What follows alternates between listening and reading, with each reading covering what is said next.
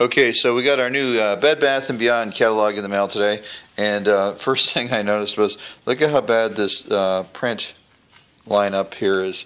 And then you open the first page, and that's interesting. Wonder what that's supposed to be. Oh, wait, here. Oh, I see. That works like that. I'm not even quite sure how they printed that. And then in the middle here, nothing lines up.